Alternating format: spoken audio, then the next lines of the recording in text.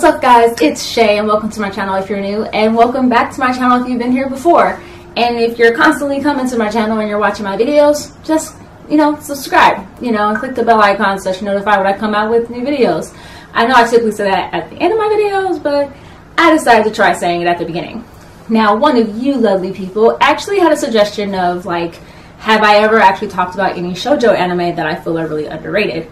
And I realized I don't think I've ever done this video before, and I've seen a lot of shoujo anime. Like I've said before in another video, shoujo anime is one of my favorite genres, so why not talk about some favorites that I have that I feel are kind of underrated. Now for me, my definition of underrated is that I don't hear a lot of people talking about these anime. Now, I mean, they might have been talked about before when they might have first came out, but as of right now, I don't really hear about them a lot.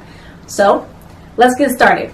The first anime I have is called Ashiteru's Baby. Now, I watched this anime when I was still in college, actually, and pretty much the anime is about a boy by the name of Kippei, who pretty much ends up taking care of his little cousin, Yuzuru, who was pretty much abandoned or left there by her mother.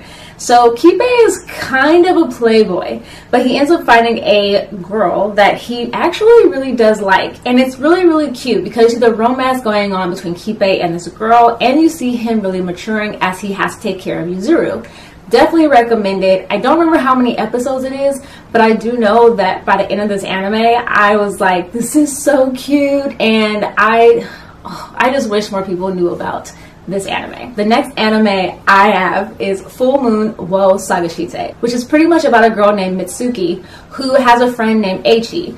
And Eichi ends up moving away to America, and they decide they want to fulfill their dreams, even though they're so far away from each other. They hope that one day they can, reunite and pretty much have fulfilled both of their dreams.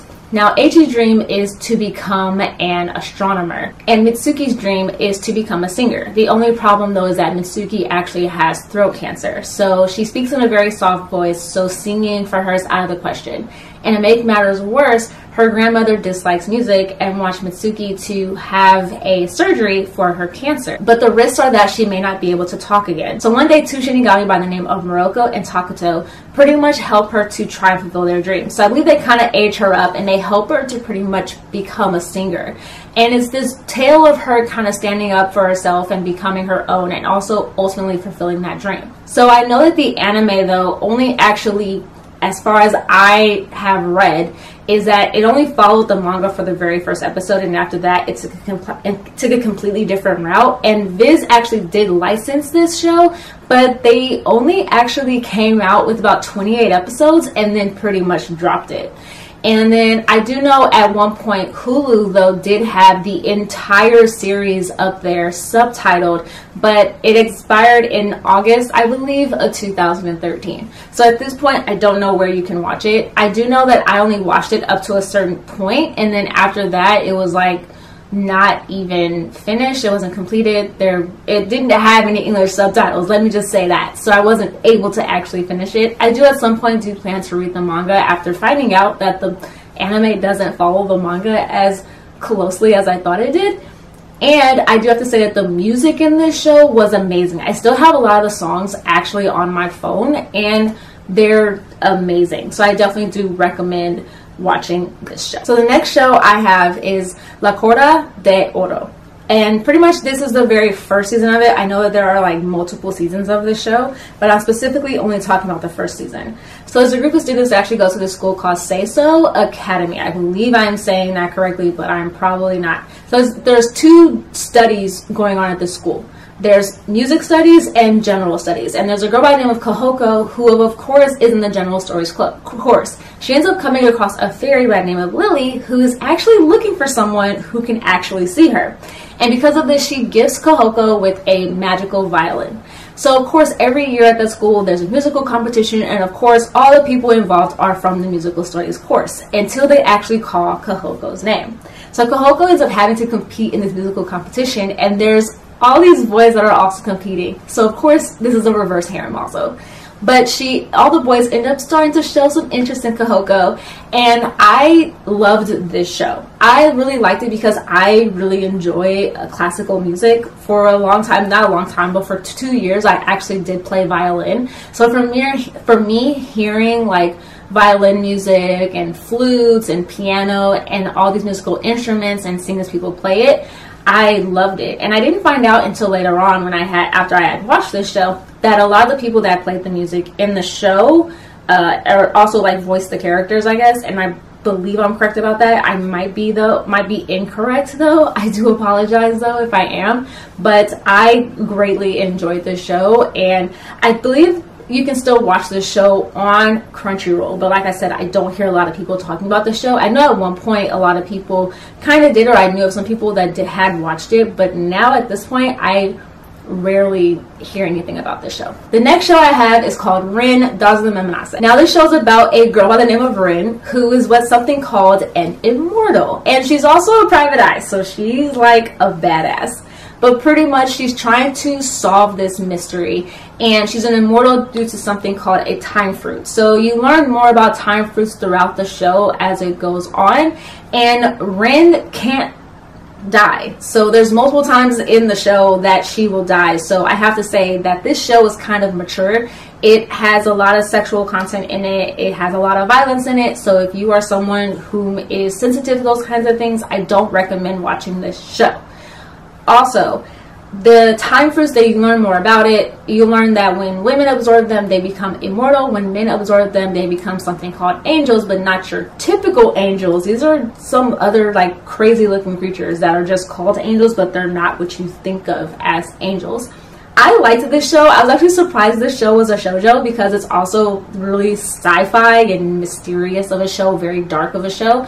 But it is kind of a shoujo show now I think about it, because Rin and the main male character do have something for each other, although you're not for sure what it is. And also, I do have to say that this show was actually, I believe, licensed by Funimation, so it is dubbed, and I believe each episode is like 45 minutes long. So it's like a mini movie for every single episode, and it's like 4 episodes, if I'm correct. Yeah, when I watched it, it was 4 episodes. So definitely recommend watching it, but once again, if you're sensitive to nudity or violence, I do not recommend watching it. The last and final show I have is called Da Da Da. D-A-A-D-A-A-D-A-A. So Da Da Da is about a girl by the name of Miyu who is in 8th grade and whose parents leave her behind because they work for NASA. But they don't leave her completely behind. They actually leave her with a babysitter by the name of Mr. Sayonji. But Mr. Sayonji decides to head to India for a year-long trip. But when he decides to leave her behind on this year-long trip, he leaves behind his own son named Kanata. Now, she kind of already has a crush on Kanata, but things get a little bit more complicated when a baby from outer space, along with his babysitter, ends up crash landing. And to make matters worse, the baby starts calling Miyu mom and Kanata dad.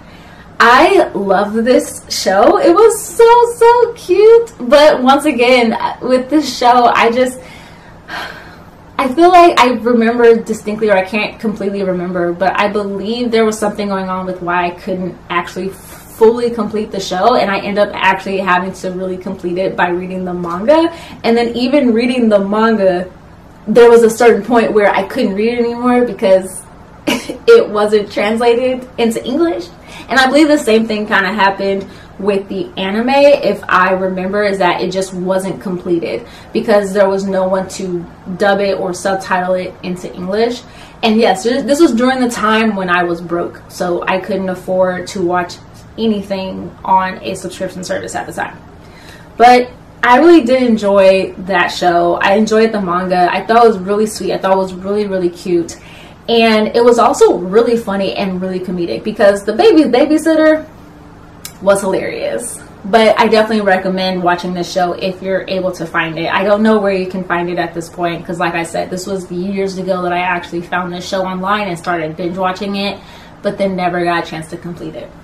So those are the 5 shows that I would recommend, or those are the 5 shoujo anime that I feel are really underrated. I don't hear people talk about them anymore. Half of them aren't even completed because people just didn't have an interest in them. So I feel like, you know, some of these shows do need a second chance. Like Full Moon Wo Saga Shite. I know that the manga is available on Viz, but I still feel like the anime should have gotten another shot. Or like I want to mention, most of these anime that I watched at a time period that I was kind of broke. At the time I was in college when I watched most of these shows. So most of these shows that I watched, I didn't watch through the licensing sources such as Funimation for Ren. So I do recommend please watching them on there if they're available as well, because I don't want anybody getting any kind of trouble. But yeah, that's what I have for you guys today. Comment down below your thoughts on what shoujo anime you feel are really underrated. I know that there's a lot of shows that people felt were underrated that I could have mentioned, like Marmalade Boy, because I loved Marmalade Boy. Like, that show was like a whole roller coaster ride of emotions. But I could have mentioned that, and Kaze Kano, and Kari Kano, I believe is what it's called. I'm probably incorrect with that pronunciation, but I apologize. But that's what I have for you guys. Like I said, I'll have links down below. Those my social media accounts, my Instagram, my Twitter, my blog, so please check me out on there. And of course, give this video a thumbs up if you like, or a thumbs down if you didn't like it. It lets me know what you guys want to see next on my channel, or what you guys are more interested in. And of course, please subscribe if you haven't already. Of course, like I always tell you guys, stay positive, stay nerdy, and in today's day and age, stay healthy and stay safe. All right, you guys.